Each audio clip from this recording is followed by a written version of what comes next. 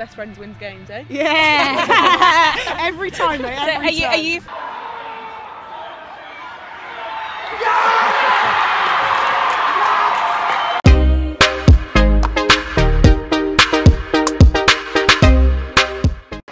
Hello and thank you for pressing play on the latest episode of the Women's Rugby Show.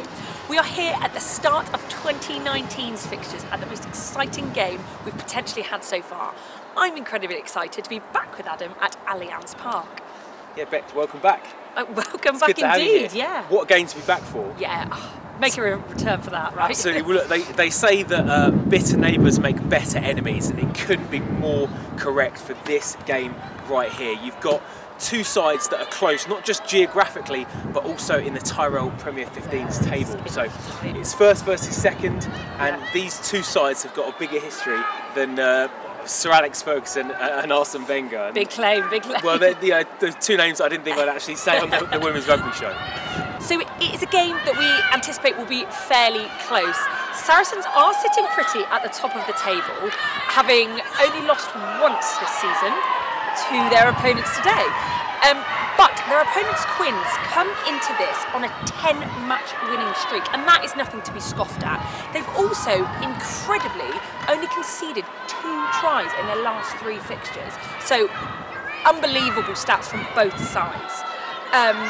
Stick with us for today's show because we are going to go pitch side again after the game and speak to players, coaches, backroom staff from both teams. We don't favour anyone here at the Women's Rugby Show. Absolutely. And look, I guess before sort of we look at the game, it's probably a good idea to look at these two sides. Yeah, take it away. Thanks. Take it away. Thanks. I That's will. yours. And also, apologies if there are any sound issues. Obviously, as you can probably see in the background, we've got the development sides who are playing here first. Yeah. So they're battling it out at the moment. Where are we at with this? Oh, 2014. It's a close game. Yeah. It's a close game. Probably will be actually similar for these two sides today. So yeah, look, with these two sides, you know, there's a reason why Saracens are top of the table. Most points scored, least points conceded, and this game is going to be absolutely huge. So there's no surprise really that there's not been too many changes to the starting lineup from their last game. The main news is that Marlie has returned from injury. She starts in the back row, and Poppy Cleall, who we know very well here on the Women's Rugby Show because Bex, your co-host for Wisp Sports Rachael podcast. Yes. So we'll put the link below.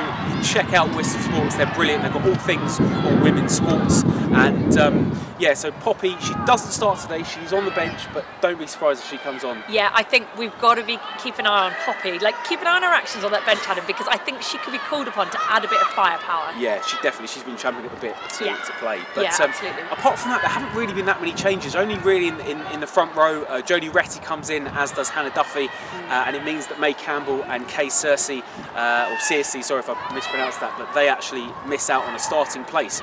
There are 6 or 7 England internationals in this lineup for the ladies in black. So, yeah, really powerful. Yeah, I think in total, when the England squads were announced, Saracens had 8, including like the elite, the development EPS. They had 8, 6 full-time players too. So that depth is unbelievable, isn't it? Really? Absolutely. Yeah. Absolutely, they're a strong side. Looking at the visitors now, Harlequins, and this is a side that really needs little introduction and needs little incentive for them to come out and really have their A game on.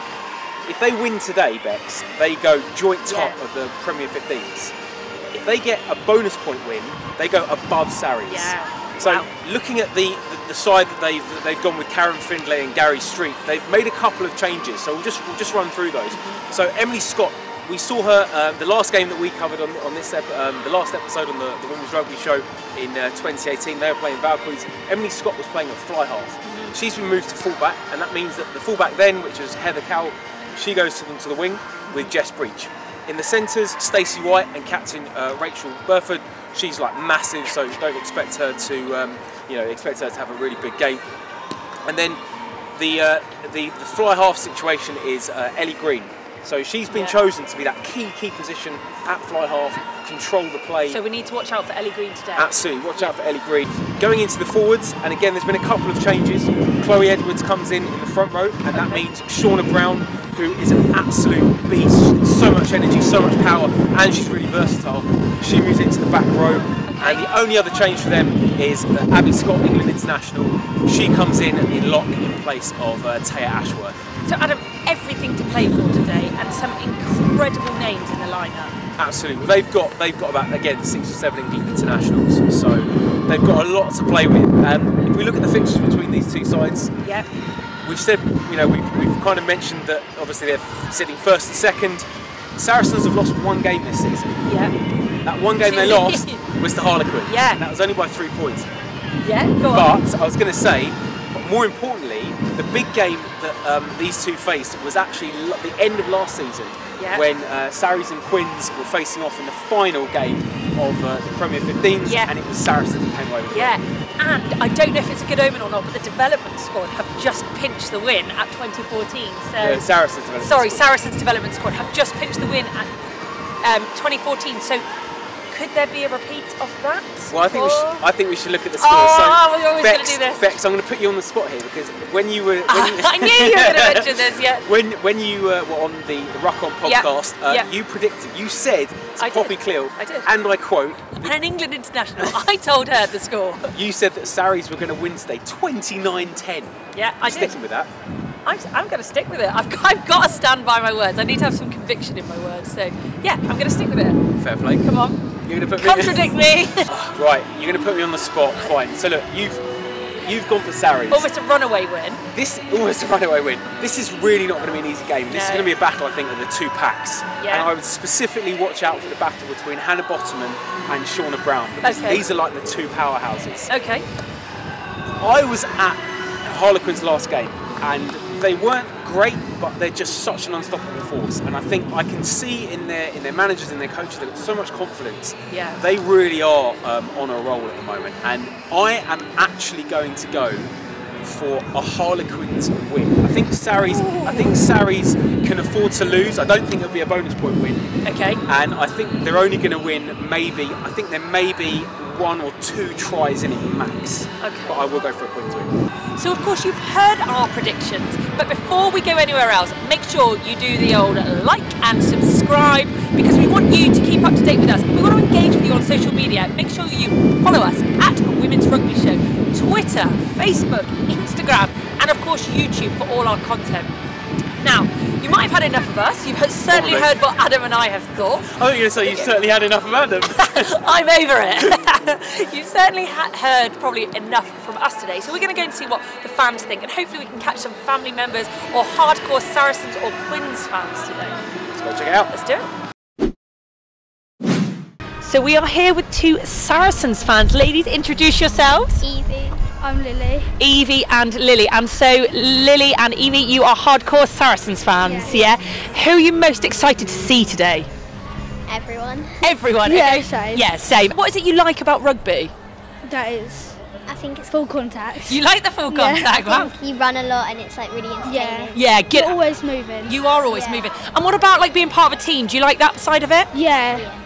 Yeah? Yeah, because we have other friends outside. Yeah, exactly. Well. A whole different friendship group, isn't it? Yeah. Have you guys watched any of the England games? I've actually watched 2 with my family. Have you? Yeah. And do you think you'll be keeping an eye out for the 6 Nations?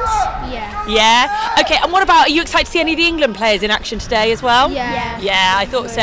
Okay, girls, now, it might be quite obvious, the question, but who do you think is going to win today? Saracens. By a lot or by a little bit? By a lot. A lot, okay, girls, you're sticking with me for predictions. All right, thanks, girls. Okay, so got 2 young fans here. Hello, boys, what are your names? I'm Louie. And I'm Duncan. Louie and Duncan, okay, right. Who are you here to see today? Saracens. Brilliant. And have you been to Allianz Park before? I have. I haven't. Never been, but this is your first time in Allianz Park? Brilliant. Have you ever watched any women's rugby before? I have quite a lot.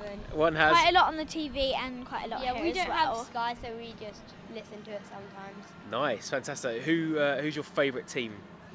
Saracens. Saracens. And do you watch any men's rugby as well? Yeah, I can't watch it, so I just listen to it on. I've come here a lot. I go to lots of different places to watch men's as well, and I do watch men's Saracens here as well. Brilliant. And in terms of watching men's and women's rugby, is there much difference, do you think? Not really. Not really. Both as entertaining as each other? Yeah. Okay, so I'm going to put you on the spot. I think I know what the answer's going to be here. Who's going to win today? Saracens. Brilliant. Thanks, boys. You're welcome. Okay, so we've got Martin pitchside at the moment. Now, we're getting conflicted messages from Martin because, as you can see, he's got a Quins hat and a Quins shirt, but he's holding the Saracens flag. Martin, explain yourself. Okay, so I'm a Quins fan, Quins through and through. Yeah. However, I've got a family that are all Saracens fans. It all initially started when we went and watched the big match at Wembley. Right, So I took my son to watch Harlequins versus Saracens. Quins got dumped. Saracens got the better of So Quins. they became glorious. yeah, that's exactly it. So hence me carrying flags. That's what it's all about. But you've got your true spirit with yeah, your hat true and spirit. Yeah. Always wear the underneath is a Quins shirt. Oh, Always there you wear go. that to You've every got all single of it. home. Well, every time we come to a Saracen game, always wear that. And so, do you follow both the men's and the women's then? Yes, we are season ticket holders for Right. Saracens. Yeah. We watch every sort of home match. We've been to quite a lot of away matches. For that's men's and women's. Amazing. So yeah. we've travelled for the women's. Just for the women's, we've travelled to Bristol, Gloucester, Worcester. Oh wow, the length Yeah. So Amazing. we try our best. So it's been quite exciting for you as a Quins fan then, the last 10 games, I think, having won. Oh, just in general rugby, because this today. So taking today's match, it's just like if you want to showcase women's rugby, this game match like here, this, yeah. this is the match. This is the match, and a game like this. All games are the same, but this is in particular, it's more or less you can make an England squad out of this. Yeah, whole exactly. thing And here. okay, so as you touched on it, what do you make of like them having England Rugby offering full-time contracts? Oh, amazing. So today my daughter's a flag bearer. Guard of Honour, all that sort of thing, yeah, and she comes to all the home games. She knows all the players. So you ask any of the Sarries players, they'll all know my daughter's name's Zara. So she idolises Lottie Clapp. You've got Clapp on the back of her shirt and things like that. Yeah. So it's the England contracts and getting through to inspiring kids and inspiring the country. I mean, it just works wonders. Yeah, and I think we've seen it in other sports as the women do better and better. Football, netball, the lot. It starts getting into mainstream media. Do you see it happening like that with the rugby? I do. So, as I said, rugby fan through and through. We get the weekly subscription to Rugby paper. Yeah. And it's good to see now that the women have got a page. Just little things like that. It's little steps. Baby steps, yeah, right? Yeah, exactly that. Yeah. And it's starting to come through, yes. Oh, brilliant. And it's amazing you watch both and follow them so closely. So who do you think, the family loyalty is divided down the middle, but who do you think, Martin's going to take it today? From the heart. Okay, from the heart. I want Quins to win, but Sarries, I'm just looking at the Sarries team today. That's such a strong team. Such a strong team. Yeah. Both teams strong today, but Yeah. I think Sarries unfortunately got the edge. So the heart says Quins, but the head says Saracens. Yeah, unfortunately. Great, okay. Well, thanks for your time today, Thank you Martin. very much. Thank you.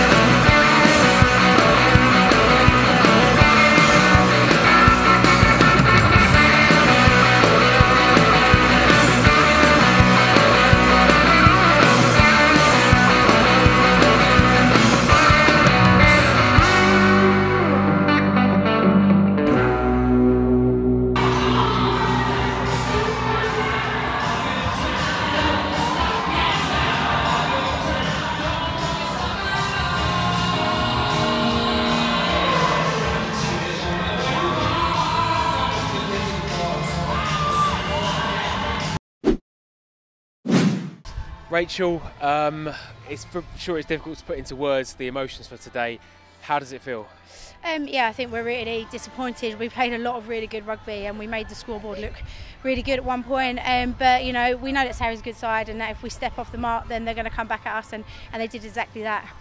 It was almost like two heavyweights at the start, really sort of taking slugs at each other. One team scored, then another team scored. How did it feel out there in the first half? Yeah, it did feel a little bit like that. It was a case of, you know, we would do something really well and then we'd switch off, and they were doing the same thing. And we always know with Saracens, it's always to the 80th minute, as we just literally saw there. The tries were flying in, and I mean, I think you obviously, you know, if you don't mind me saying, you were probably one of the best players in the first half, had some really quick hands. What was it about Sarries maybe in the first half that did you feel like they took maybe their foot off the gas, they weren't prepared, because it didn't look like Sarries that we're used to? To be honest, I can't comment on how they come out to perform, but we had a real focus about what we wanted to do, and you know, in that first half we really did execute, and we had the confidence coming into second half, and we rebuilt on that. And then, you know, that last 10-15 minutes we kind of just let it go, thinking it was done. Is that how it feels? Does it feel like it was a game lost rather than a game won, I guess, for Saracens? Yeah, I think, you know, we did gift that to them at the end. We had a really strong lead and we should have held on to that, and there's no excuses for that. What does it mean for your title chances now? Well, I mean, you know, there's still plenty to play for, and it's not the final, is it? It's just a league game. You know, we're still sitting second and we're proud of that, so we'll just take each week as it comes, and come playoffs, hopefully we're in that, and then we'll see where we're at.